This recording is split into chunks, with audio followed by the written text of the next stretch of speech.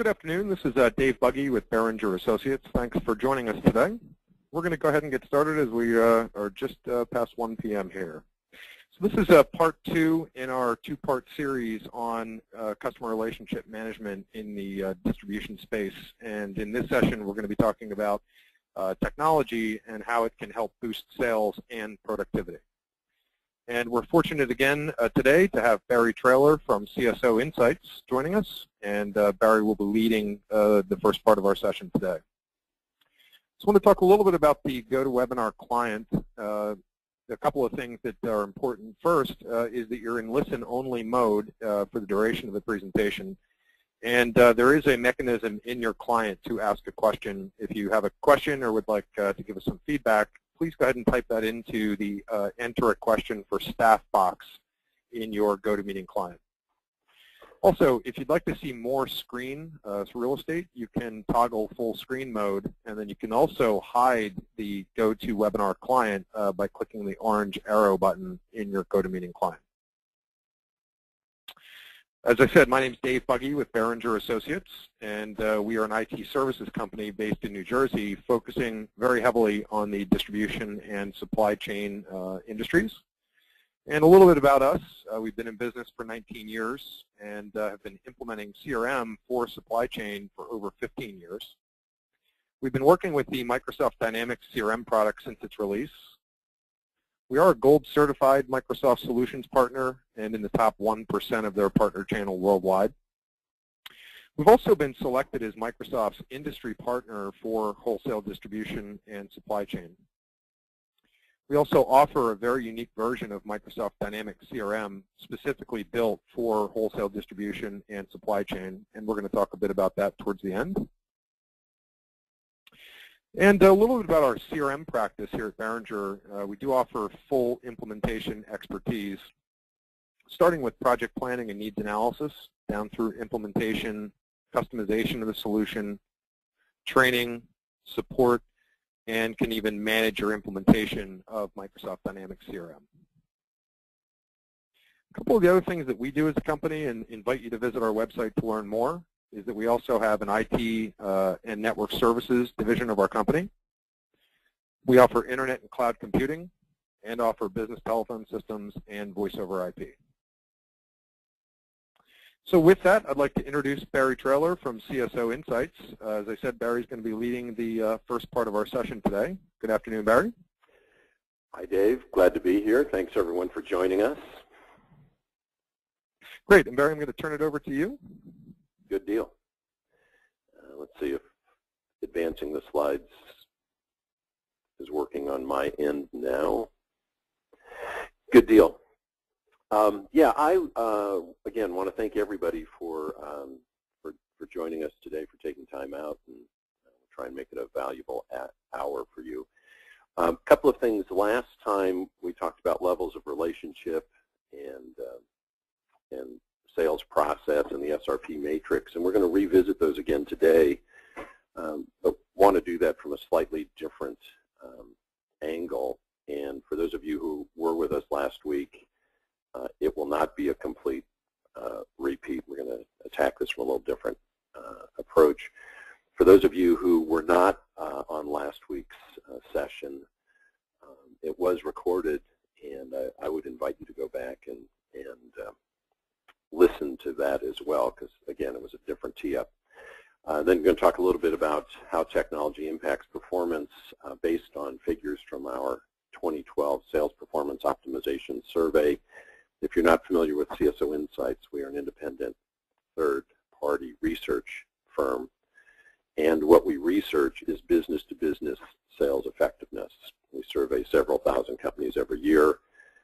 We have a survey running all the time. If you visit our website right now, the survey that's up is our Sales Compensation and Performance Management Survey. But again, the figures I'll be trotting out a little bit later from our 2012 SPO survey. We had a couple thousand companies respond to that. So, and then Dave's going to talk a little bit about what they do, and then we'll have Q&A at the end. In terms of levels of relationship, been talking about this now for several years, and I think in many ways folks are a little too casual about how they describe relationships.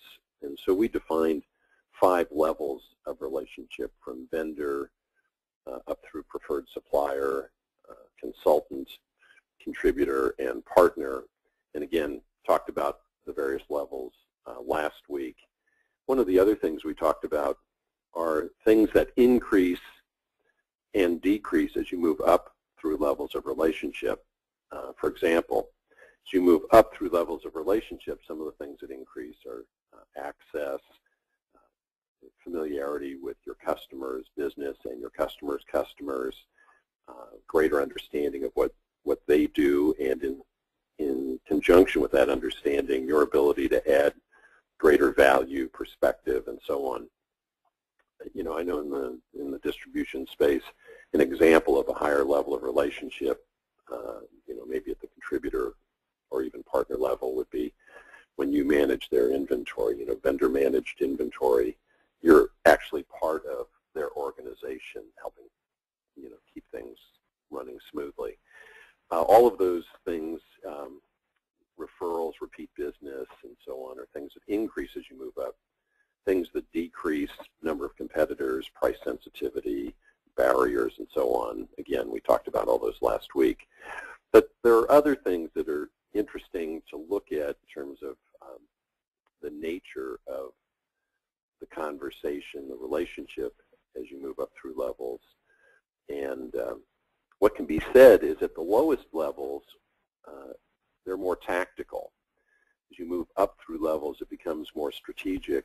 And at the highest levels, where you're really sort of in and involved and understanding their organization, I think those might best be described as political. If you've ever heard yourself say it was a political decision, meaning you were the technically correct decision, but for some other reason, you know, it went to a competitor, I'm sure everybody's had that experience. What I would say is they're all political decisions, if they're of any significance, and recognizing that is another reason why you want to move toward higher level relationships.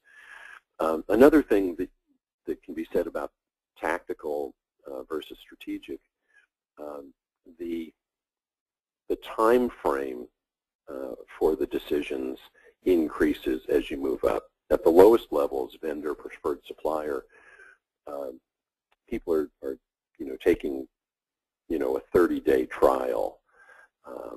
As you move up through levels of relationship, they may be working with you on a sole source for a 1-year or a multi-year agreement. And so the time frame and the nature of the agreements is also increasing as you move up through levels. Another way of looking at it is at the lower levels of relationship are transactions. At the higher levels are interactions. So transactions are characterized as rapid, repetitive, routine, rapid, repetitive, routine. At higher levels, interactions are complex, creative, protracted. And if you think about that for a second, one of my favorite examples of a transaction is going to get money from the bank. You know, you used to go in, you used to wait in line for someone, you know, for a teller and get some cash. Now, you know, you just go to an ATM, and the ATMs are everywhere. I mean, they've become, you know, really ubiquitous. You can't do all of your banking through ATMs, although increasingly you can do more and more, and now you can do a lot more online. But the thing that enables that is technology. And so when you look at your own business and your interactions with your customers, the thing that we say is that technology is constantly eroding the base of this. And what that looks like is, you know, these repetitive, rapid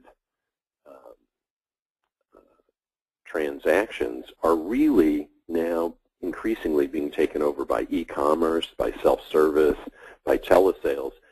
Technology is constantly eroding the base. And that's not a bad thing. That's just a reality. And we talked about this a little bit last week. You know, distribution has been a little bit behind the power curve in some cases, adopting technology, CRM being an example. Across the boards, we see 80% of companies have adopted and implemented CRM, and we also look at the levels of user adoption in distribution. When we look at that vertical and do our data slicing there, we see that Dave, I think it was about 50% of companies had implemented CRM. So slow to, I'm going to call it slow to adopt, and lower levels of user adoption. And what that means is your cost of sales is going to be going up because you're not handling transactions in the most efficient, high-speed, technology-enabled way. If we turn the pyramid 90 degrees, the thing, and we talked about this last week, I'd like to talk about it in a little different way this week. Yeah, the vendors have good products and services, and preferred suppliers have some track record and actually understand how people use those products and services, on an ongoing basis. Again, these are the kinds of things that buyers today are accessing online, on the web, through user groups, industry reviews. All of these things are available online when they want it, however they want it, immediately. There are a number of articles out now talking about the fact that the buying process, buyers are often, anywhere from 40 to 60 to 70% of the way through the buying process before they contact a seller, a sales rep. And in some cases, they go through the entire thing and handle it all online. So when you look at this, and I'm going to back up here for a second, and this combination, it's not that the vendor preferred supplier level is bad, or that you can't be of service and have good relationships.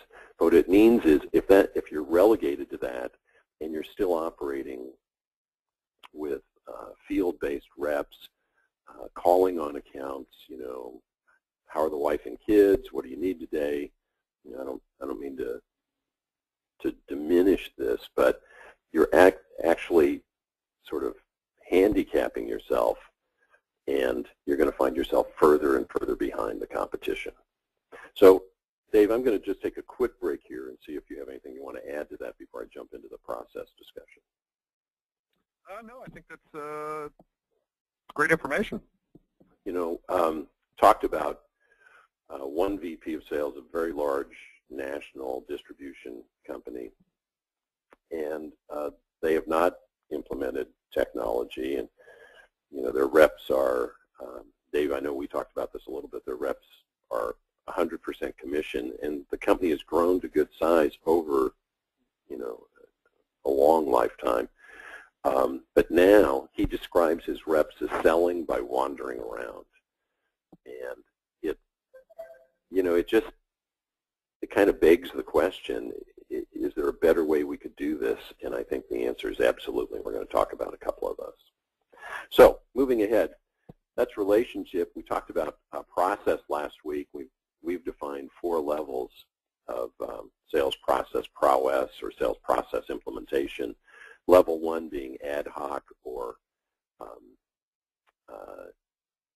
informal. Basically, everybody's doing their own thing. It doesn't mean you're anti-process. It just means that everybody's doing their own thing. Level 2, informal or tribal wisdom. There is a sales process that's been documented. Reps are exposed to it. They're expected to use it, but that use is neither reinforced nor enforced. Level 3, formal process, just the opposite. There is a process that's been documented. It is reinforced. It is enforced and monitored. And at the highest level, dynamic process, level 4, all of that, plus constantly looking at the real-time analytics, what's changing. Level 4 companies are much better at anticipating change rather than simply reacting to it. Again, if you want to know more about that, we had some discussion last week. I want to approach it a little differently this week, which is, this is kind of a classic consultant diagram and process model. And what you see on the left is an arrow into the box, and on the right is an arrow out of the box. And to the extent that the arrow on the right output is different from the inputs, something happened in the box, and that's process. And if you look at this, fairly simple diagram, should look familiar to all of you because this is the model that gets talked about all the time in sales, where you have an arrow into the pipe on the left, which are leads, and an arrow out of the pipe on the right, which are the orders. And if you ask consultants what converted leads into orders, they'll say sales process. If you ask sales reps what converted leads into orders, they'll say magic. And as it turns out, the reps are probably at least as correct on this as the consultants, and in some cases more so. When we talk to groups, one of the things I asked for a number of years, I did sales training, and virtually everybody's been exposed to one training program or another. And the question I ask is, has anybody ever done it completely right? Gone to a program, drunk the Kool-Aid, really gotten on board with the methodology, worked it, and really followed an opportunity from beginning to end, and somehow at the end lost the deal. Did it right, but lost the deal. And the answer is probably everybody's had that experience. The flip side of that is, has anybody basically, it's sometimes harder to get people to raise their hand on this, but has anybody basically been a doofus, almost like Bill Murray does sales, and kind of been fumbling along, and finally the buyer just says, here, let me help you out, here's the order. And you basically did everything wrong, but you got the order. Well, that's magic.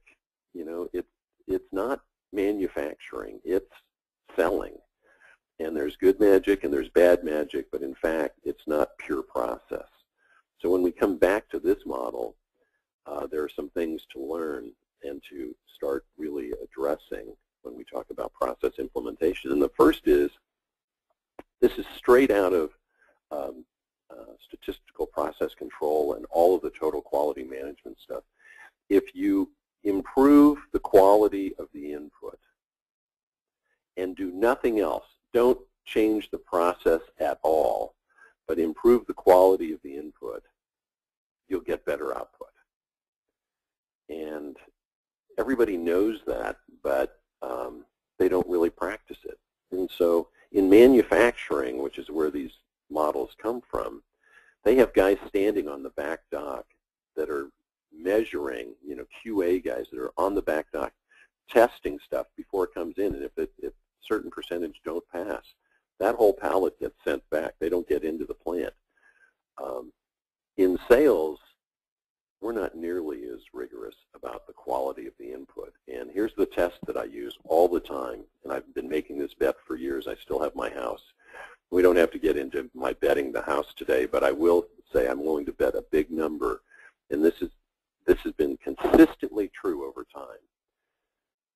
Right now, you have good people working hard, trying to get business you actually don't want.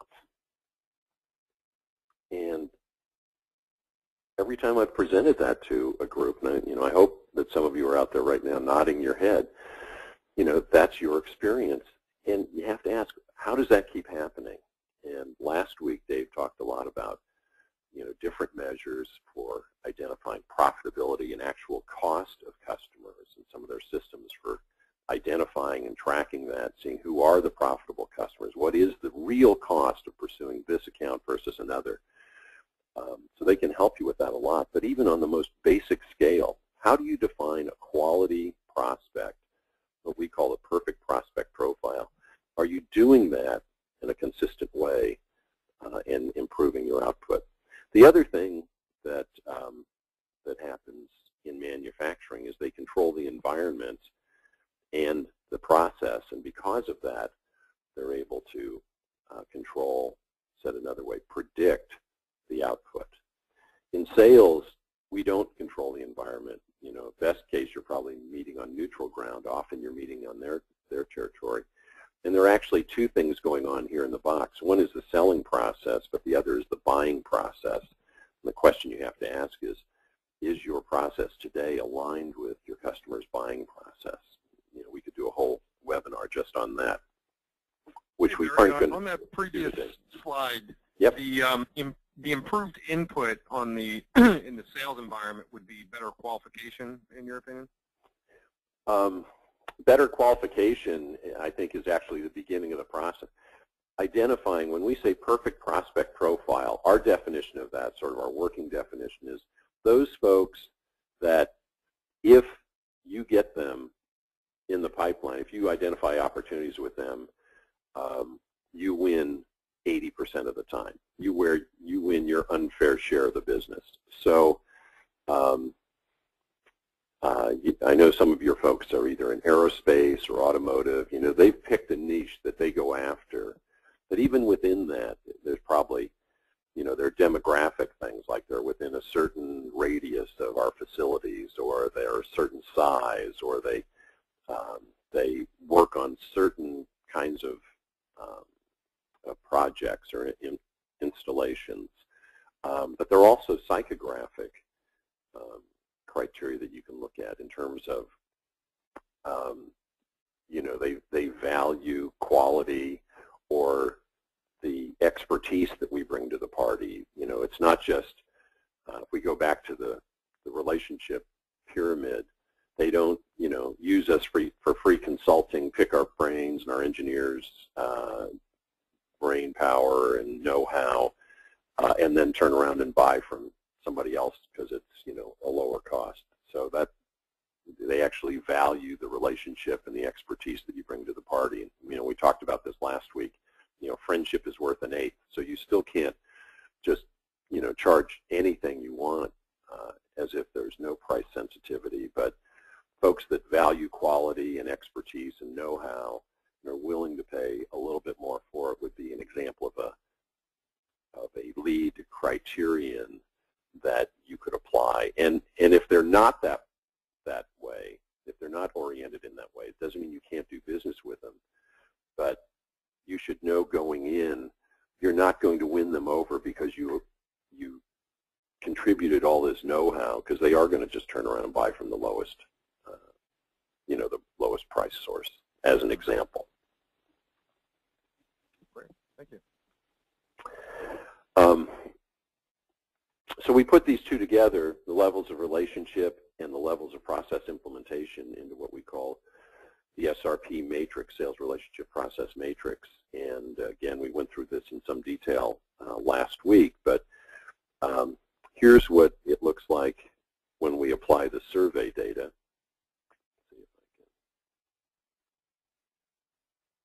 Dave, you want to move this ahead? For some reason, my page down just isn't happening.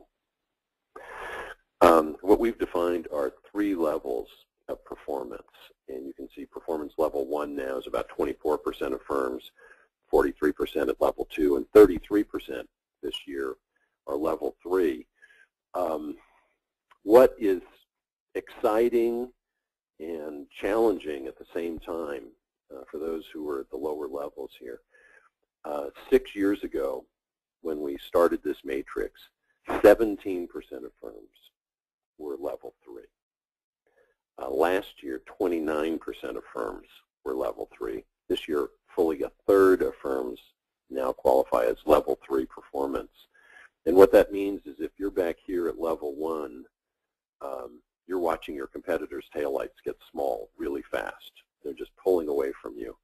The question is, what can you do to move up and over? Turns out implementing process is probably the easier road to go.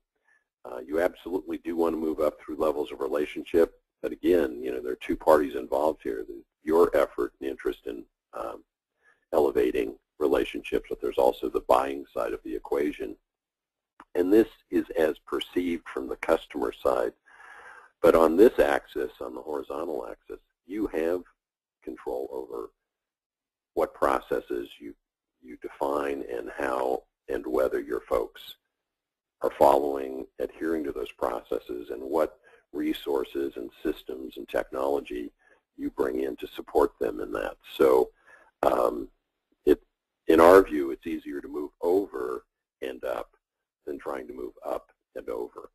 And one of the things we talked about last week are these two grayed out cells we sort of call no-fly zones. There may be individuals that operate in an ad hoc, sort of random way that are still perceived as trusted partners by their customers, but we haven't identified any companies that operate that way, companies of any size anyway, that are perceived at the highest level of relationship. Similarly, we haven't found any companies that have implemented sales process at the dynamic level that aren't at least preferred supplier level or above.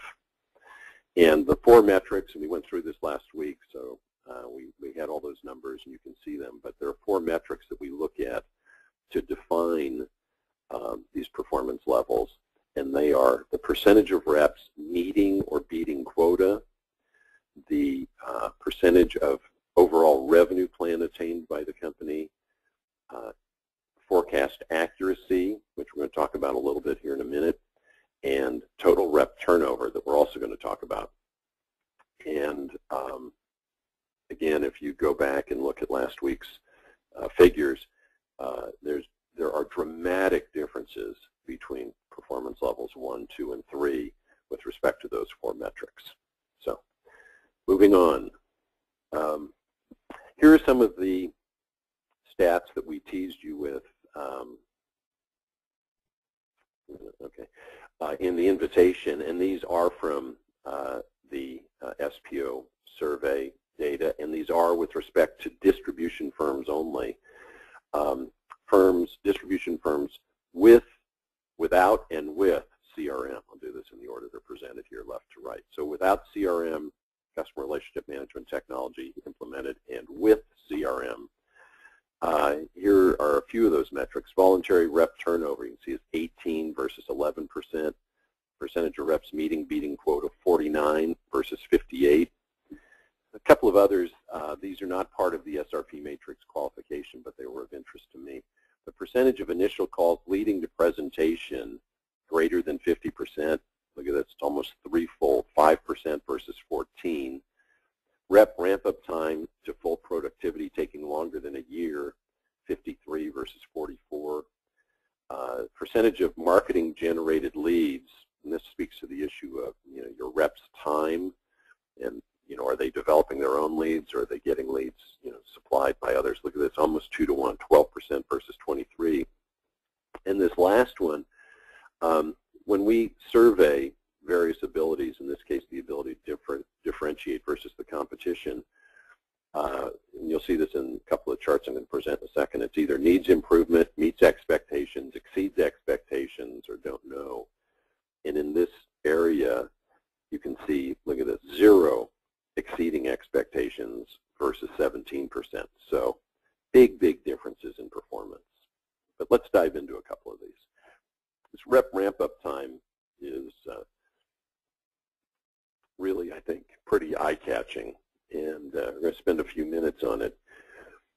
In 2003, now this is across the whole survey population. We're going to get down to DISTI in just a minute, but across the entire population, the general survey population, in 2003, 14.5% of reps were up to speed in a quarter or less, and 11.5% took more than a year. So these are color coordinated here. 4 years later, that 11.5% greater than a year jumped up to 27.8, almost 28%, and the less than 3 months it dropped from 14.5 down to 4.5, 4.7%. So you can see just taking much longer over that period of time. And I had a conversation, a lunch meeting with a fellow, and he said, are they not getting the quality of reps, or are these people just slower on the uptake, or just not dedicated? And I think that's completely wrong. Involved with a couple of university programs, and obviously, with our advisory services and research clients, I'm continually impressed with the hard work, dedication, smarts that the reps bring to the table every day. But there are things that are making it much more difficult. The products are more complex and are becoming increasingly complex over time. Introduction of new products, introduction into new markets, increased competitive activity, all of those things are making it tougher for reps to get up to speed and be fully productive with their peers, and dragging out the rep ramp-up time. Here's where it's gone. This year, look at this, the greater than 6 months, 6 to 12 months now, jumped up from 38% in 2007 to now over 42% in 2012. And you can see this red figure here, greater than a year, is now 21%. Now again, this is across the entire survey population, okay, a couple thousand firms. I want you to look at that red section there, greater than a year, 21%. Here's what it is for distribution, 42%.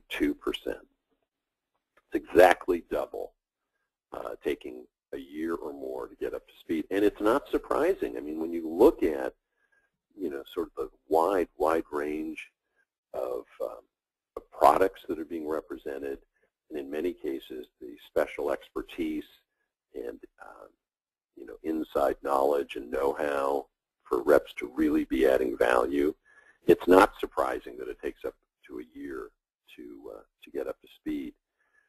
And you can see, each of these is pretty stretched out. 16% are taking 3 to 6 months.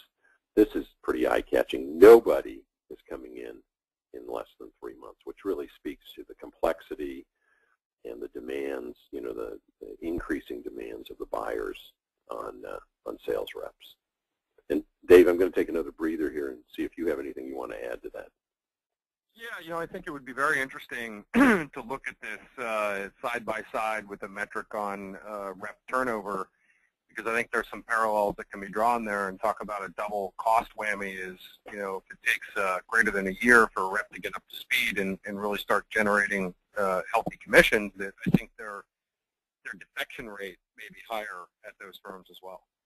Well, I think there are two things that happen. Number one, the defection rate is higher. I mean, reps are going to stay where they think their success is, they have a better chance to succeed, and where their success is supported. The other is, what are we doing from the company side to either help or hurt, the turnover metric. And one example, a high-tech company that shall remain unnamed.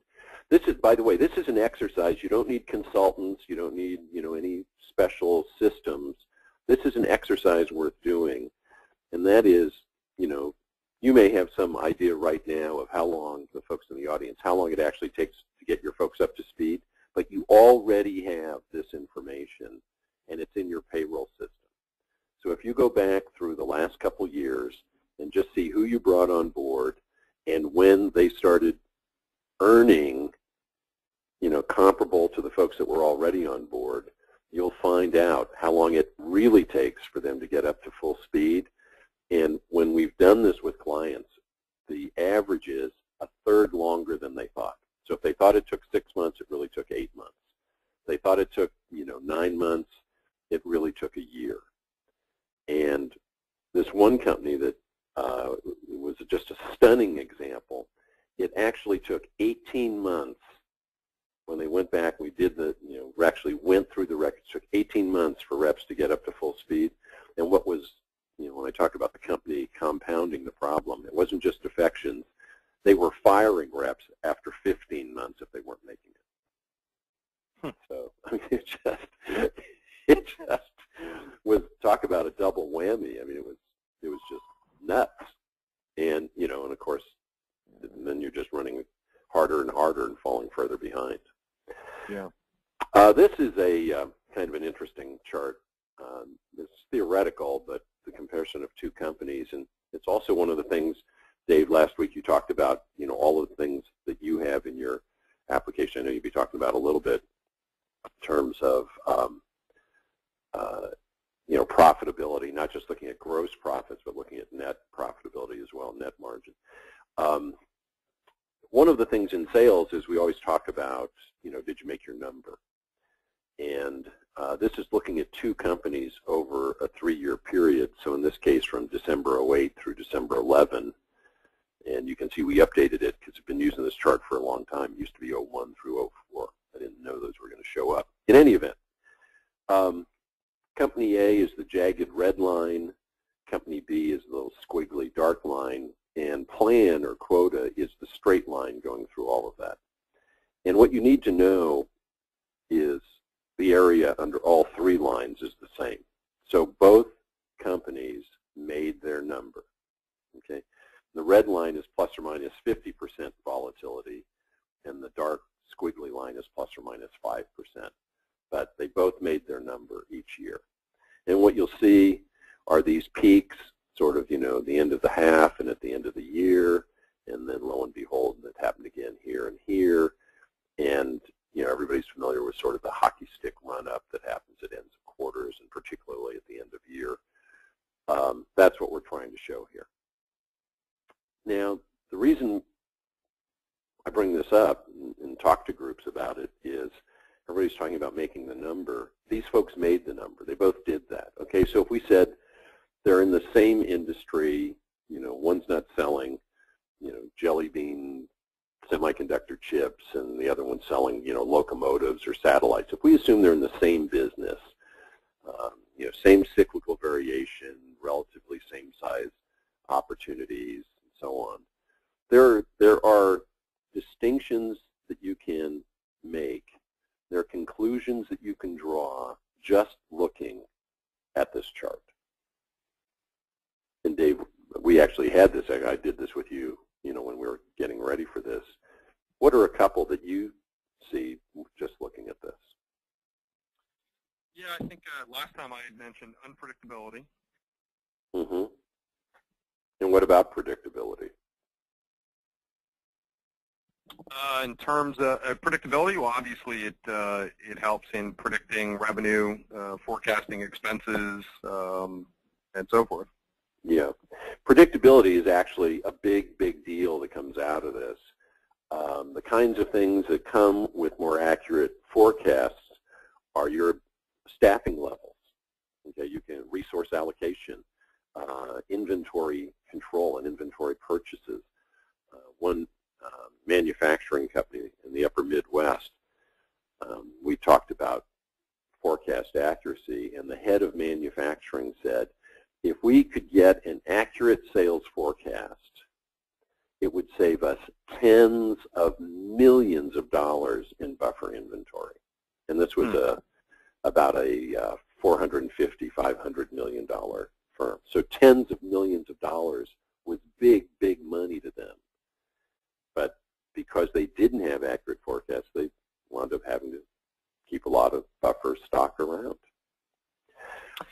There are other things when you have the kind of volatility you see with Company A here. They'll have more overtime, they'll have more sick time, they'll have more expedited shipments, taking things apart, rebuilding them, not going here, it's going over there instead. All of that kind of stuff all hurts profitability on the exact same revenue. One of the things I always sort of joke about is Company A is a more exciting place to work, but that excitement tends to burn people out. The other thing I'll just mention, we're going to move on, is if these were publicly traded companies, this notion of predictability is reinforced in the market. If these were publicly traded companies, Company B would have 3 or 4 times the market cap of Company A on the exact same revenue because of the predictability.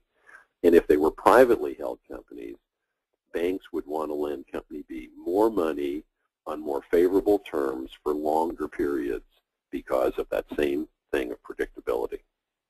So making your number, yeah, I get it. That's an important thing to do.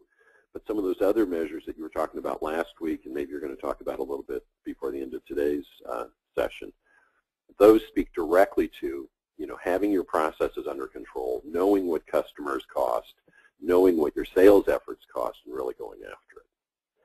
So I think moving also on. Sorry. On that slide, wouldn't cash flow be an impact of that as well, in your opinion? Absolutely. Yeah. Yeah. I mean, all of the resource allocation in planning and management. I mean, when you have the kind of volatility that's shown here in Company A, it basically takes the bat out of every other functional area's hands, including finance. Mm-hmm. Everybody is basically at effect. Okay, so let's look at it. Here is the quality of the output. Okay, this isn't pipeline. This is actual forecast. One of the questions we ask is, what's the outcome of forecast deals? And this is for the general population. Okay, so commit, blood, take it to the bank, whatever you call it in your company. Yeah, we're going to win this. In general, it's about 50-50. 49% of those deals are actually won, 28% are lost to the competition, and 23% go to no decision. Now, there are a couple of things to know about this. From 2004 to about 2008, 2007, 2008, it was 50-30-20, 50-30-20. It was just, rock solid. Of forecast deals, 50% were won, 30% were lost to the competition, 20% went to no decision. Over the last, 3 or 4 years, the big gainer has been no decisions. So we now see wins at just under 50%, losses 28. It's all being picked up by no decisions, which means deals, quote unquote, deals or opportunities that went through the entire sales process and resulted in 0 for anybody. So earlier, Dave, when you asked, well, does that mean better qualifying or qualifying earlier? It's like qualifying earlier, qualifying better, and qualifying throughout. There's no shame in losing a deal. The shame is in taking a long time to do it. Okay, so this is for the general population.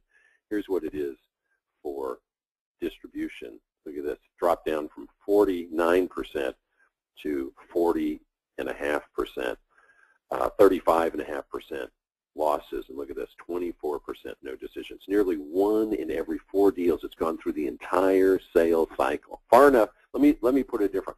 Gone far enough for the sales rep to say, you can put that on the board, you can take that to the bank. Nearly 1 in 4 of those resulting in no decision. Here's what the numbers are for distribution. Man, this is big time expensive, what you're looking at here. Show you a couple of others, and then Dave, I'll turn it back over to you unless you have some other thoughts you want to add to this. When we look at, can you advance to the next slide? Here we go. Prioritizing which accounts to focus on in your selling efforts. Now, this is, again, looking at the quality of the input. This is across the general population. I mentioned, the way we do this. Do they need improvement? Do they meet expectations in prioritizing which accounts to focus their selling efforts on?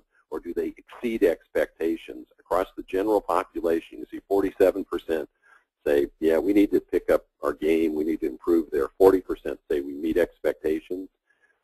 Look at these numbers. For distribution, 80.5%, not double, but man, this is big time area for improvement. 80+% saying we need to improve on which accounts we go after. Look at this, less than 3% saying we're exceeding expectations in this area. This is huge opportunity and place for improvement. Thought I had one other here. I guess I didn't.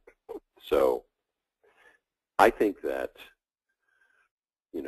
identifying what a quality prospect is, what is our perfect prospect profile, not just they're in the industry or they're in the zip code or whatever, but really getting beyond that and saying what makes a quality prospect for our company, such that when we get their business, it's profitable, they're relationship oriented, they play win-win, it's all of those other good things. That's an exercise definitely worth doing, and going after more of those folks and fewer are the ones that, I think you identify with your system that are just costing you loads and loads of time and money and resource, but aren't really, proving to be profitable. I think a lot of times the argument or the justification is, well, it's base volume and they're helping, spread or absorb some of the costs. But I think what you find with your system is they're not. They're just adding costs to the system. Yeah. Yeah, not only do we focus on that in terms of qualification of new prospects, but largely also on which active accounts to focus efforts on, as well as to invest in terms of expenses, sales and marketing related expenses.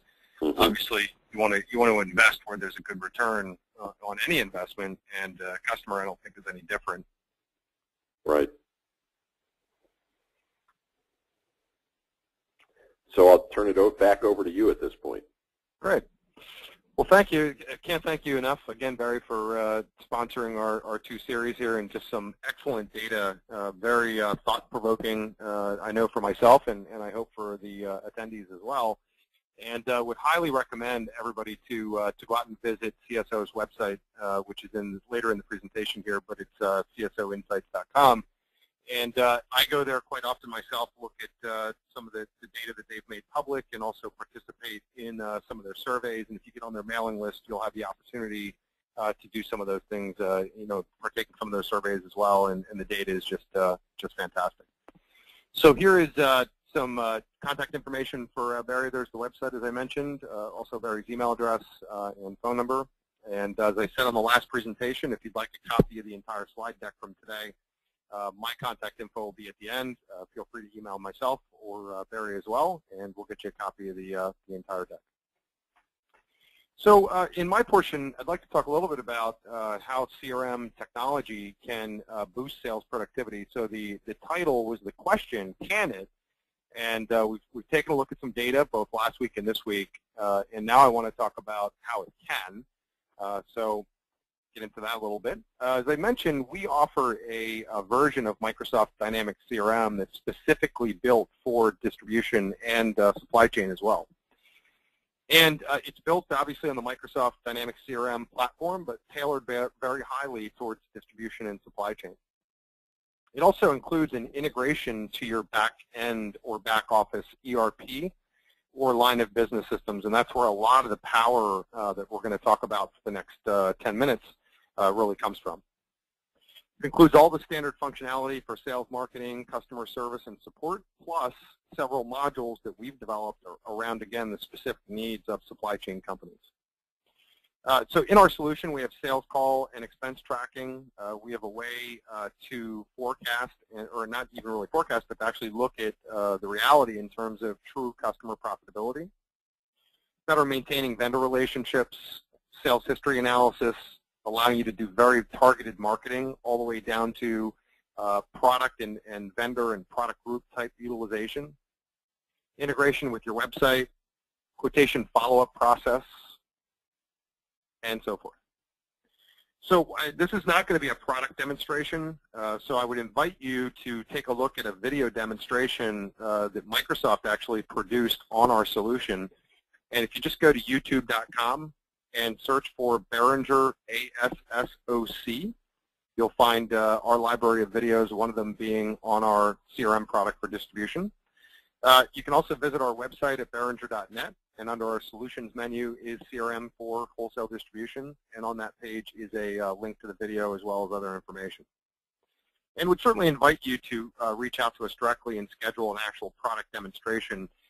We do take the time to talk with you up front to learn more about the challenges that your business is facing and tailor a demonstration specifically for your company around those challenges. So please reach out to us, visit our website, shoot me an email, or give me a call directly, and we'll get a demonstration scheduled. A little bit about the solution as we wrap up here. The Microsoft CRM product is available in a couple of different deployment models, which is very unique to the industry as a whole in that they offer this flexibility. One is their cloud-based solution called Microsoft CRM Online. The benefits to that are that it is a true software as a service platform, so the software is actually running off of equipment in Microsoft's data centers. It is a pay-per-user per month type of application. Very limited infrastructure requirements. Really, there aren't any infrastructure requirements whatsoever, as long as you have a laptop or a PC that has an Internet Explorer browser and a semi-current version of Microsoft Office. You're pretty much ready to go. Very rapid time to value, because we're not focusing our efforts on installing and configuring servers and application and so forth. You're simply turning your account on and focusing more of your efforts on tailoring the solution to solve your challenges. There is the on-premise model, which is the traditional software purchase model, where you buy the licensing up front and then you pay an ongoing software maintenance cost. There are certainly some infrastructure requirements if you're going on-premise, and it does offer for greater capabilities for both customization and integration to other systems.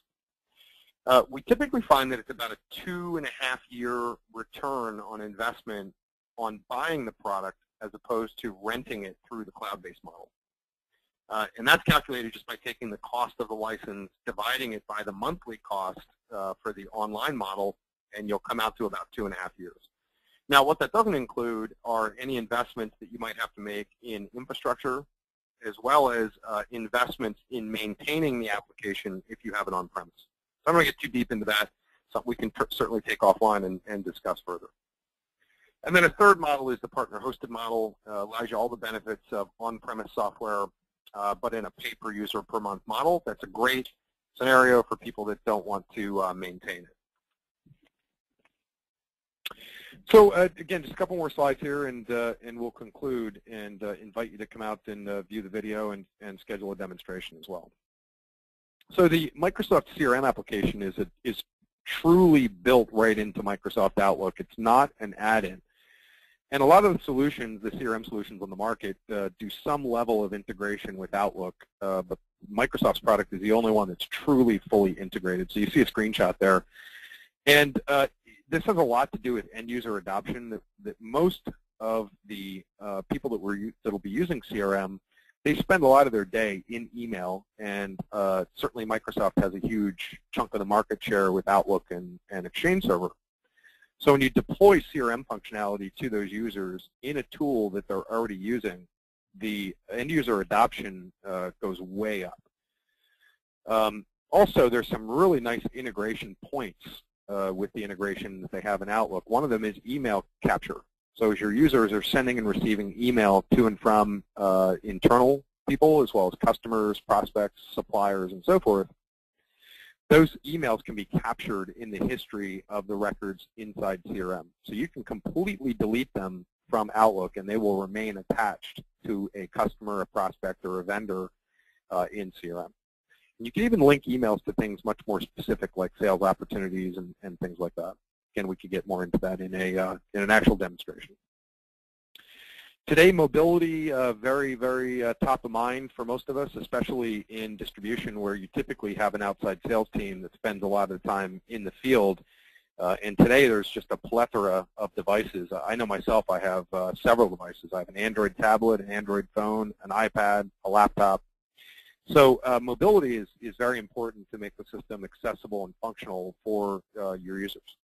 So some great mobility solutions for Microsoft CRM. There's built-in mobility, as well as a couple third-party applications that extend upon that. And it works with virtually any device that is in the market today, from all the iDevices through Android, BlackBerry, and of course Windows smartphones. And the third-party mobility applications for Microsoft CRM also offer an offline client. And that's helpful if your reps spend a lot of time in areas where they just don't have any connectivity, or if they travel a lot by airplane, for example. Then they can still work in the system, access data, add records, update records, and so forth. And that's done in an offline fashion, and then it synchronizes back when you have connectivity again. We do offer just an exceptional data integration tool for integrating Microsoft CRM with your back office ERP and line of business systems. And this product is called DataSync Cloud. It is a completely hosted solution, and it is real-time with your back-end system. And it really works with any SQL server-oriented database. However, there are some ERP products that we've already completely developed the integration around. It is a Microsoft Azure-based application. So Azure is Microsoft's cloud development platform. So it's a complete cloud-based application. And some of the benefits here is that there's no hardware or software to buy and no costly upfront development fees associated with data integration products. It's also not proprietary to any ERP system. It really it works off of a SQL Server database. So the benefit largely here being that it's very non-technical. We can provision your account and have data flowing very quickly. And it's sold in a low monthly per user based fee based on the amount of active users that you have in your CRM system. So if you'd like more information on that, certainly visit our website or give us a call. As I said before, we have an entire demonstration that Microsoft produced on our solution for distribution. And again, if you go out to youtube.com, search on Behringer ASSOC, you'll find it there. Or you can come to our website, go under Solutions, and look at the CRM for Distribution page. There's a link to the video there as well. And I really invite you to contact us and schedule a private demonstration. Again, we really take the time up front to learn more about the challenges that your company faces and tailor a demonstration around that. And no two implementations of CRM are the same. We've worked with two industrial suppliers, for example, that sell largely the same vendor lines and so forth. And if you put them side by side, their CRM implementations can be completely different. It's really just based around your own individual unique challenges and goals. So please reach out to us. We'd love to get you scheduled for a demonstration of the technology. So I don't see any questions in the question pane. If you have any, please enter them now as we start to wrap up. Again, I really want to thank Barry from CSO Insights. I hope everybody enjoyed the content that he brought, just amazing data and very thought-provoking. And if you'd like some more information, again, please visit CSO's website at csoinsights.com. Again, I'm Dave Buggy with Behringer Associates. We'd love to talk to you more about your CRM needs and schedule you for a demonstration. So my contact info is here on the screen with my direct dial and my email address as well.